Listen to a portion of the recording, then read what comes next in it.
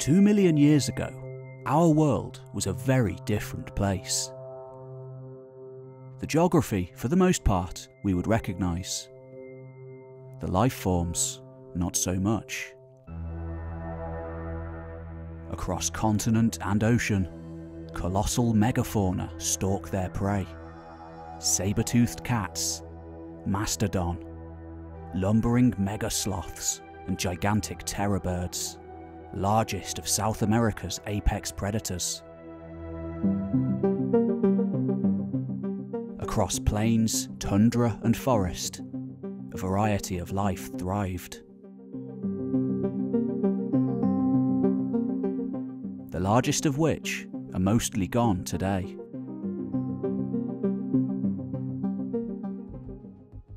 Meanwhile, on the southern tip of what is now South Africa, a new type of lifestyle was emerging. One not entirely dictated by the whims of the natural world.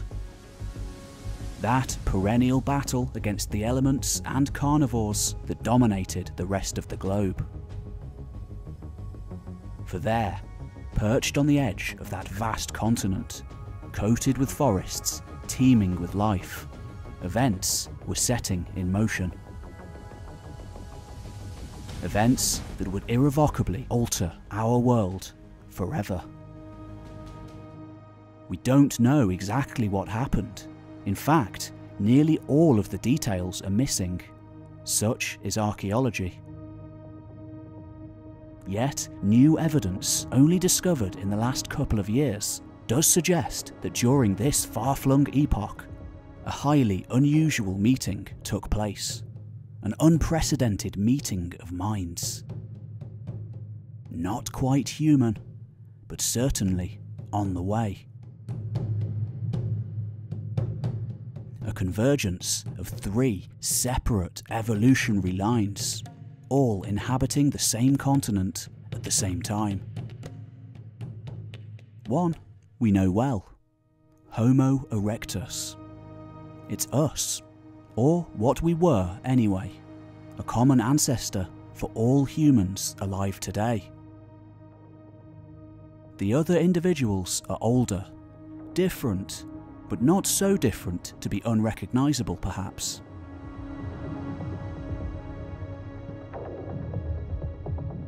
One, Paranthropus, is thought to be a distant cousin.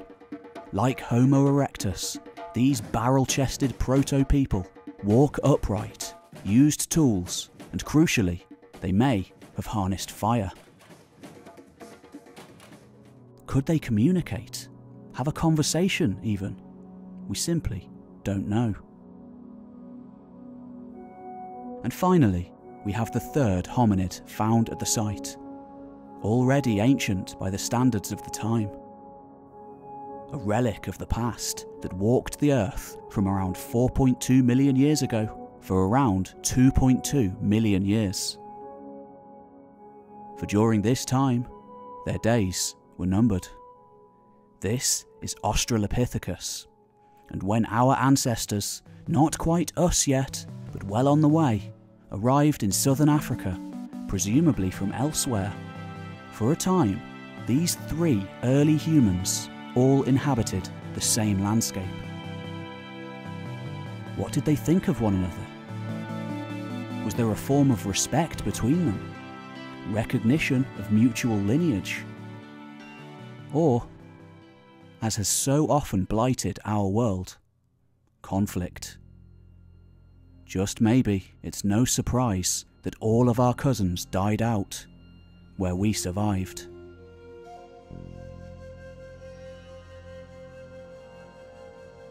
So much of our evolutionary past remains unwritten, unknown, hinted at by mere fragments found here and there, surviving by mere chance where so many millions of others have disappeared completely.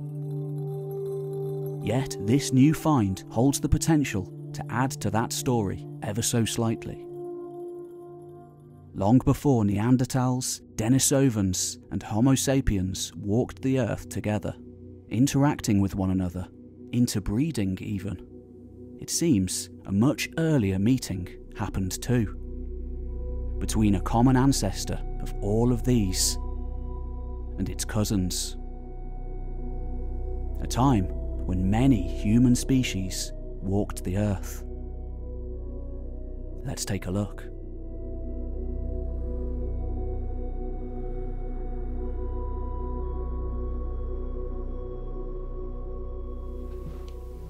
Hello folks, I just want to say a massive thank you to the sponsor of this video, a long-time supporter of History Time, Voices of the Past, and now my latest channel, Pete Kelly.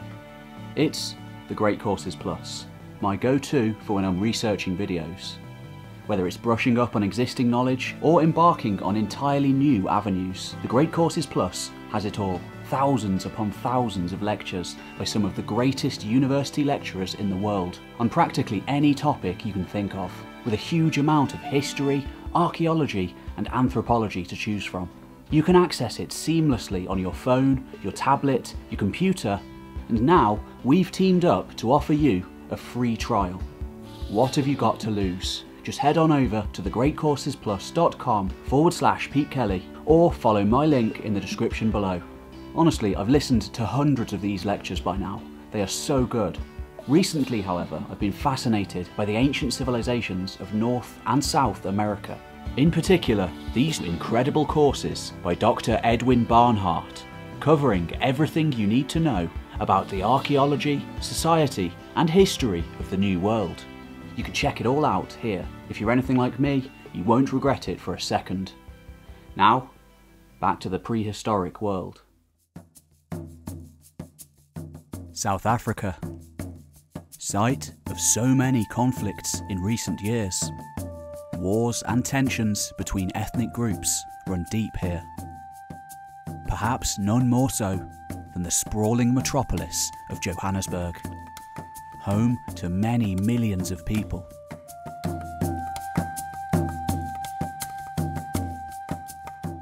Not far from here, however, is, as far as the human story is concerned, one of the most important archaeological landscapes in the entire world.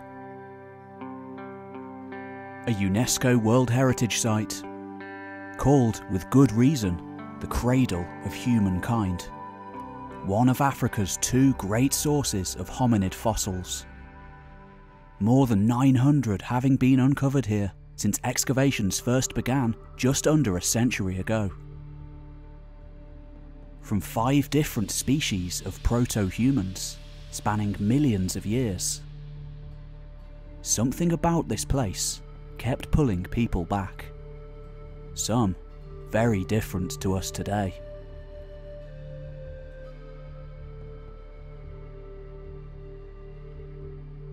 This collection of limestone cliffs, a landscape largely unchanged for eons, is the DRIMOLEN Paleo Cave system. Just in the last couple of years, within these labyrinthine passages, yet more discoveries were made.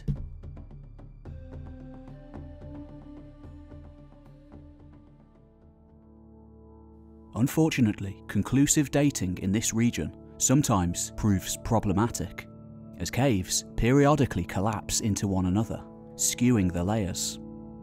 DRIMOLEN, however, is a bit different.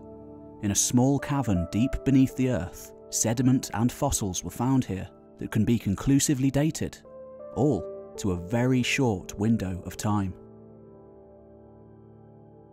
Amazingly, 3 entirely separate human lines, all apparently living at the same time. AUSTRALOPITHECUS is the most primitive of the trio, its lineage dating back to at least 3.3 million years ago, combining ape-like features like long tree-climbing arms, along with human-like ones. Its exact relation to modern humans remains unknown. The last of its kind, likely dying out not long after its time around the caves of South Africa. For this is an evolutionary dead end.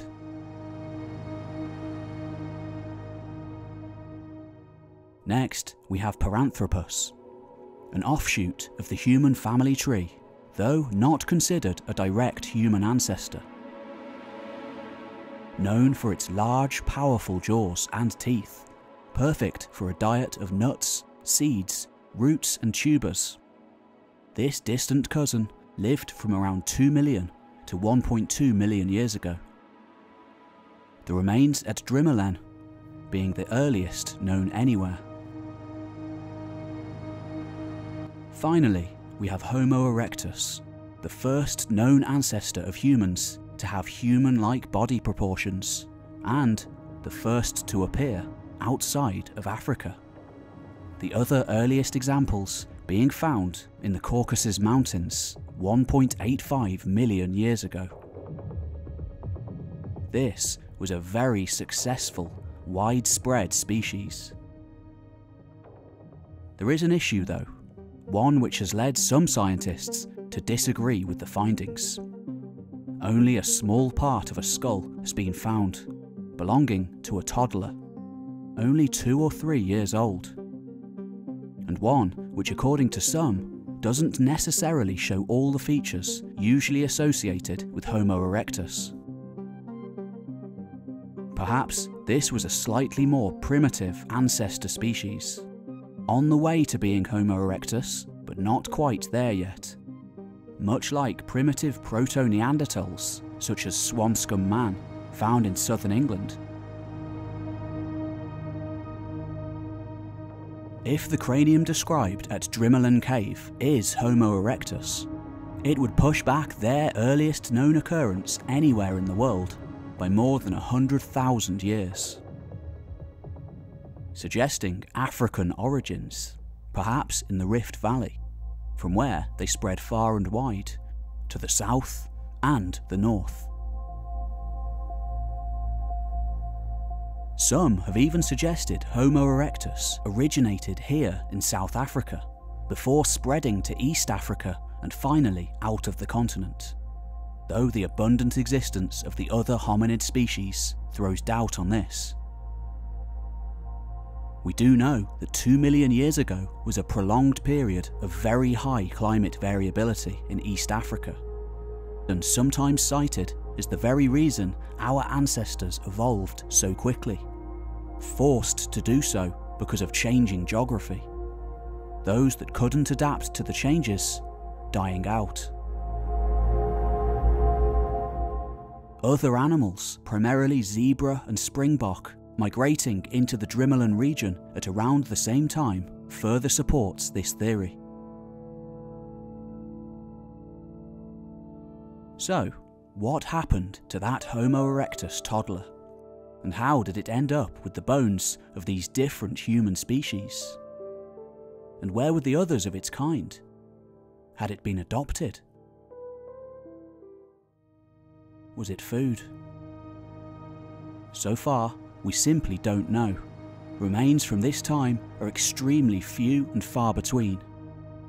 As far as early hominins are concerned, we only have scraps of evidence to go by. The physical remains of Denisovans, for example, are mostly known from a single cave system.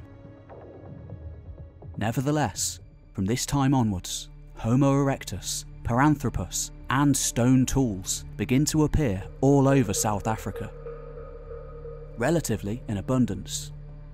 They lived alongside each other here for more than 1 million years to come. Surely some kind of accommodation must have been reached during that time. If not interbreeding, like we know Neanderthals and Homo sapiens did later. Australopithecus, however, simply couldn't keep up. We have to ask the question, did the two newer human groups band together against the old? Could the two younger species interact? Both used tools, and there's an argument they both used fire. Perhaps the reason they became more advanced in the first place. Surviving down from the trees with predators around using this new technology. Whereas Australopithecus remained to a certain extent tree-bound. The last days of Australopithecus and the dawn of Homo erectus witnessed here nearly 2 million years ago, entangled in and around a South African cave system, are now definitively putting to rest the old idea of one species simply going extinct to be replaced by another. The truth is far more fluidic, complicated, overlapping. As late as 117,000 years ago, Homo erectus still lingered on in parts of Indonesia, just as our modern human ancestors began to walk the earth. Maybe they met too. Only time will tell what more developments are unearthed. You've been watching Archaeology News. Don't forget to like and subscribe. Let me know what you think in the comments, and I'll see you on the next one.